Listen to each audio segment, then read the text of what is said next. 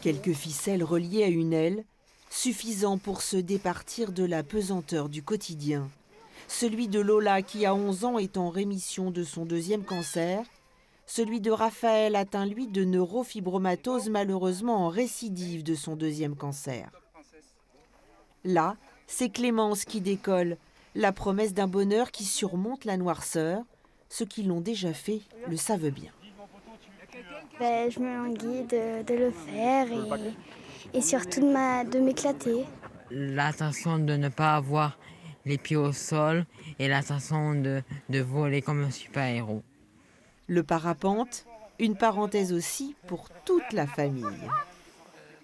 Ça permet de souffler et de voir autrement la vie et justement de prendre du bonheur et du plaisir à ce qu'on fait. Ça lui donne du courage pour affronter la maladie, l'hôpital, les traitements et beaucoup de courage pour continuer à se battre malgré tout, coûte que coûte.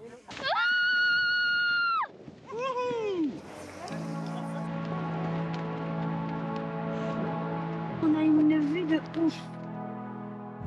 Est-ce que t'as fait du bien de voler? Oui. Trop cool! Il y a Lola qui est juste là. Ces moments suspendus, ce sont les bénévoles de 4 associations qui les rendent possibles. C'était trop bien. On a Bien vu comment? trop, je sais pas, mais c'était magnifique. Comment ça va? Ça a été trop magique. C'est vrai? Ouais. C'était encore mieux que la Ouais. première fois? Ouais.